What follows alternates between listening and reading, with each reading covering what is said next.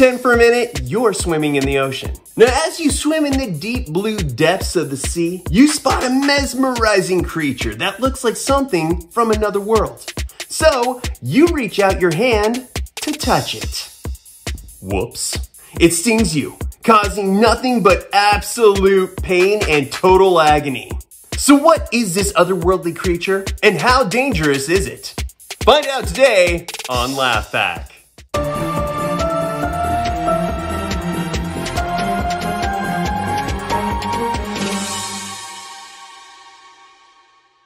For this second season of Laugh Pack, we've covered a lot of venomous creatures.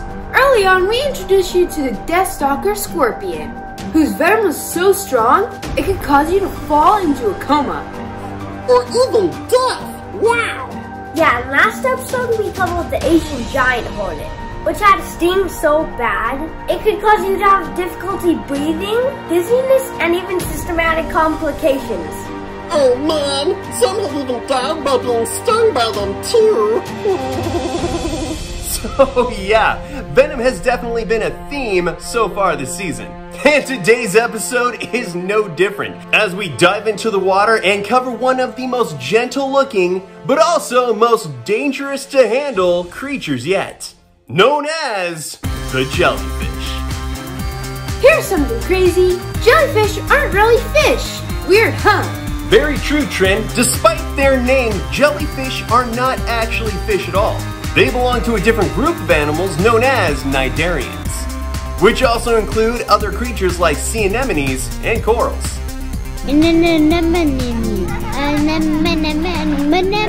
Okay, don't hurt yourself. Fish, on the other hand, belong to the group called vertebrates, which have a backbone or spinal column. Unlike fish, jellyfish lack a backbone and do not possess many of the characteristics typically associated with fish, such as gills, fins, or scales. Jellyfish are found in every ocean in every corner of the planet. From the coldest freezing waters of the Arctic oceans to the warm temperate waters of the tropical seas. They exist in different water conditions, at different depths from the ocean floor all the way to the surface. They're even found in some freshwater lakes and ponds. Another thing that's weird about jellies is that they don't have brains. And what is weirder is that not only do jellyfish not have a brain, but they also have no blood, bones, or a heart. So if it is true that these creatures are missing so many vital organs that so many other animals need to live, how do they even live in the depths of the sea? What tools do they have at their disposal to survive? And the biggest question that is on most people's minds, how bad is a sting from one of these jelly-filled fellows? Let's find out with some feature facts! Featured facts. Brainless. So if a jellyfish doesn't have a brain, how does it function? Well, although jellyfish don't have brains in the same way that humans and other complex animals do, meaning they lack a central nervous system and true brain, they still do possess a basic nervous system.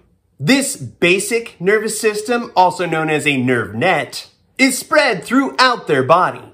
It helps them to detect certain external stimuli, such as light, touch, and chemical changes in the water. They can swim, capture prey, and avoid obstacles, even though their behavior is largely instinctual and driven by simple reflexes rather than higher-level cognitive processes associated with the brain.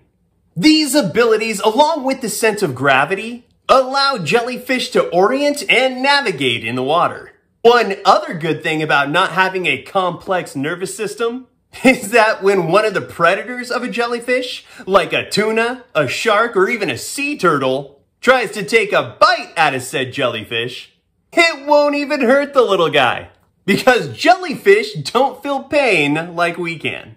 So, that's a good thing, right? Food. Jellyfish have a varied diet depending on their species and size. This might surprise you, but they're primarily carnivorous. feeding on plankton, small fish, fish eggs, and other small invertebrates. What? I'm out of here. Using their tentacles lined with venomous cells called nematocysts, jellyfish capture and immobilize their prey upon contact. Jellyfish employ a passive feeding strategy known as filter feeding. They drift through the water, pulsating their bell-shaped body to create water currents. And this is what brings food particles to them. They capture their prey with their tentacles and bring it on towards their oral cavity, where digestion takes place. Some larger jellyfish may consume larger prey, such as small crustaceans and even other jellyfish. Hey, cameraman, a little help here? And because jellyfish are so strange in a really good way, they have many different ways of getting nutrition. For instance, some jellyfish have a symbiotic relationship with algae. These jellyfish have a specialized structure within their tissues where they host the algae. The jellyfish provide a protective environment and nutrients for the algae, while the algae, through the process of photosynthesis, produce food for the jellyfish. Ah, teamwork makes the dream work. It's joke time!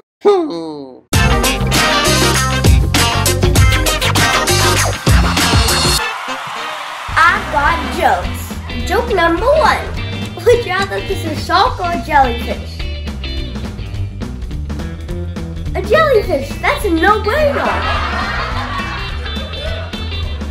Joke number 2. What fish goes good with peanut butter?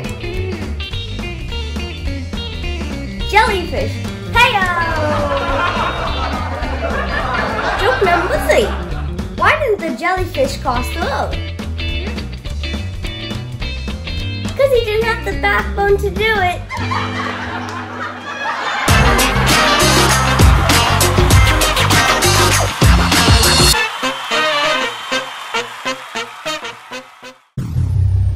Sting.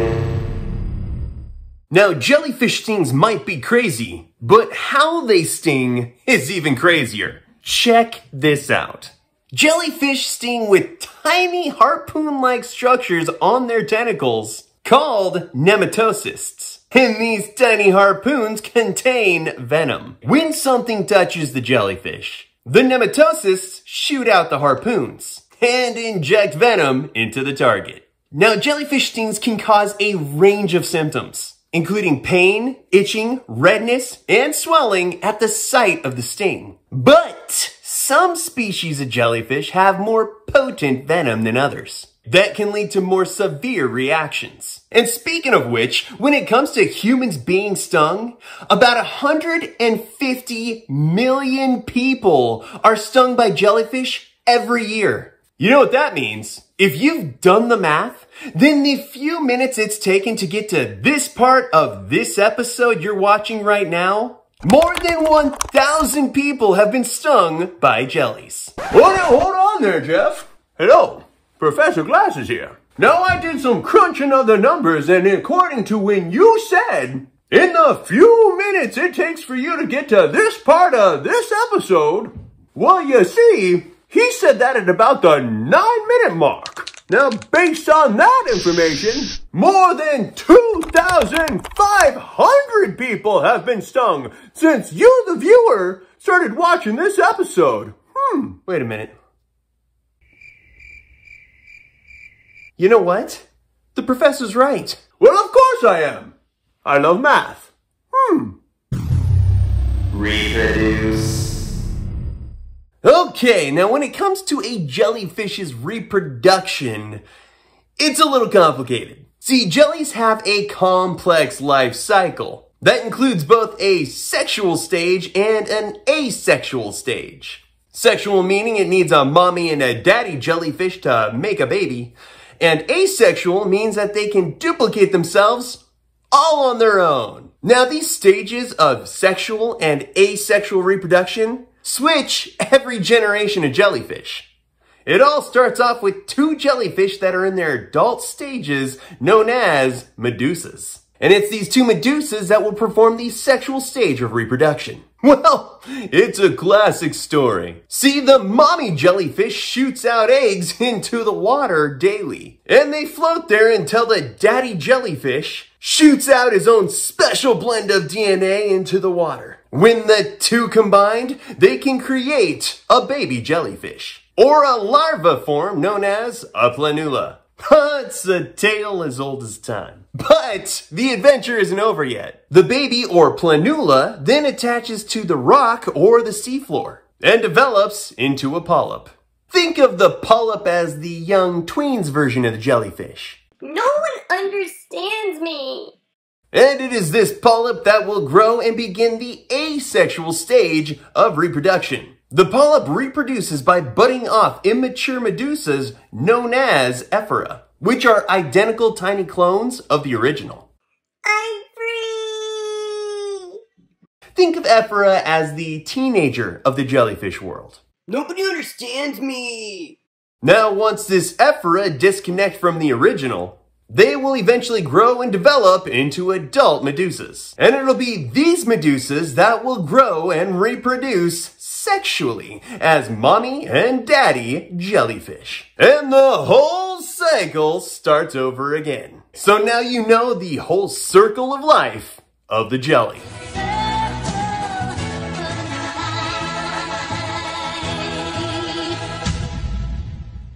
You're welcome. Now it's time for Acting Wild with Zara. The jellyfish. I'm the jellyfish. I'm the jellyfish. I'm the jellyfish. This was Acting Wild with Zara. Immortal. Ever dream about being immortal? Well, the good news is you can. The bad news is you have to become a floating blob of jelly to do so. That's right, there is a death-defying species of jelly, conveniently called the immortal jellyfish, found in the Mediterranean Sea and in the waters of Japan, that are biologically immortal. Now, these jellyfish have the remarkable ability to transform their adult form back into their juvenile stage under certain conditions. This process, called transdifferentiation, or just simply cellular rejuvenation, allows the jellyfish to restart their life cycle. However, just because they look angel-like in the water doesn't mean they are actually angels. They are still susceptible to predation, disease, environmental factors, and other causes of mortality. So how long can an immortal jellyfish truly live? Well, potentially forever. I mean, can you believe that? Specialists say it is biologically possible for a single immortal jellyfish to have been alive since the dawn of time. Glow. Oh yeah, many species of jellyfish have the ability to produce light. They can emit a soft glow, often in various colors such as blue, green, or even pink. This bioluminescence is the result of chemical reactions happening within specialized cells called photocytes. Now, the purpose of bioluminescence in jellyfish is still not quite understood, but it may serve various functions. It can be used as a defense mechanism to startle or distract predators, as the sudden burst of light can confuse or deter them. Bioluminescence can also be used to attract prey, Here, fishy, fishy, fishy. luring them closer to the jellyfish before capturing them with their tentacles. The glow emitted by bioluminescent jellyfish creates a mesmerizing and enchanting display, particularly observed in dark or deep waters. Size. Now, jellyfish can come in so many different sizes. Most jellies range from less than a ½ inch wide to 16 inches. But when it comes to the biggest of these medusas, the lion's mane jellyfish, also known as the giant jellyfish or the hair jelly, is the king of large jellyfish. The largest recorded specimen was washed up on the shore of Massachusetts Bay in 1870. It had a bell with a diameter of 7 feet, 6 inches, and tentacles at 121.4 feet long. That, my friend, is longer than a blue whale, and is considered one of the longest animals in the world. As for the smallest jelly out there, the Irukandji jellyfish is only about 1 to 2 centimeters in diameter. Now, the Irukandji might be the smallest jellyfish in the world, but its tiny size does not take away from its reputation as one of the deadliest creatures of tropical North Queensland's coastal and reef waters. A single sting from one of these little guys can cause incredible pain, muscle cramping, hypertension, cardiac arrest, and even death within a few minutes. That's barely enough time for a victim to swim to shore after being stung. Huh? How is that fair? And all these reasons are why the Irukandji is known as the most venomous marine animal on Earth. That is true. And you know how I know? Because I love venom. Crazy. Crazy. It's time for something crazy.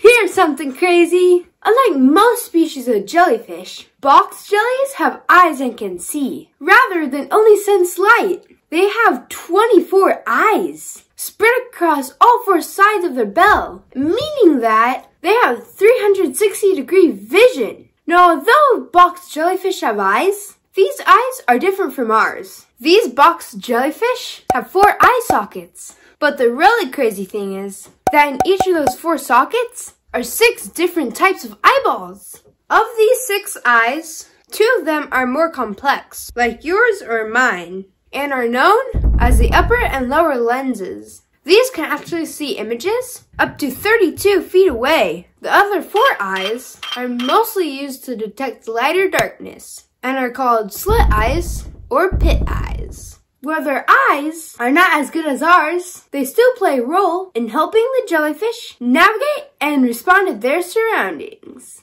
Ninja jellyfish sting.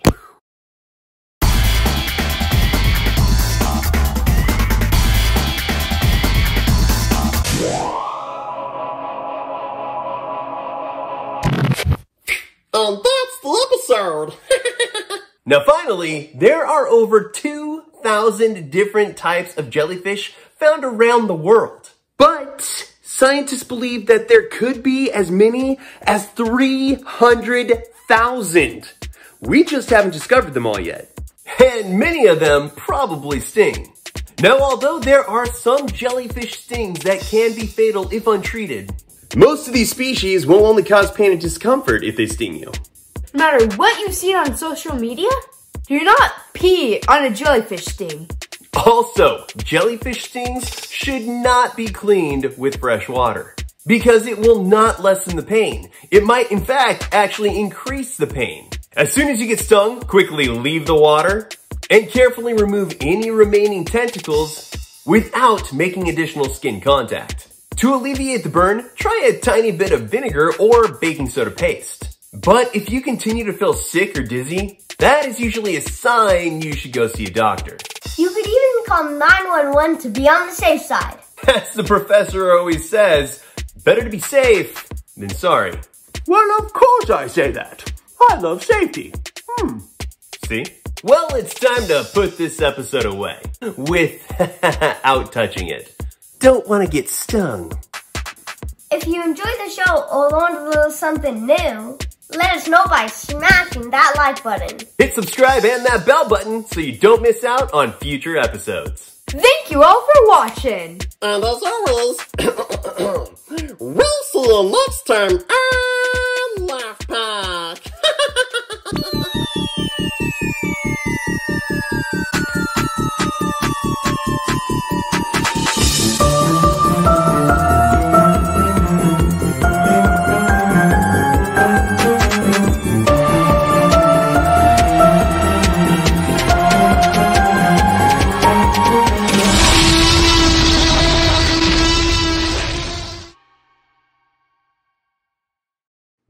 It's time on Laugh Pack.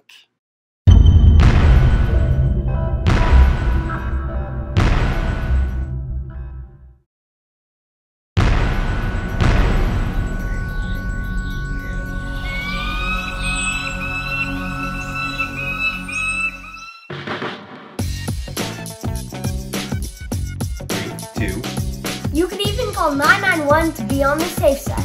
911. What's 991? I don't know. Be on the safe I side. said 991. I know, we all heard. You could even call 991. Are you serious? I always Okay. say 991. You could call. You could even call 911. Okay, wait until you stop giggling. Okay. Alright, ready? Okay, ready? Oh no, he's got the giggles. That's the worst time to record. Okay, 3, 2, 1.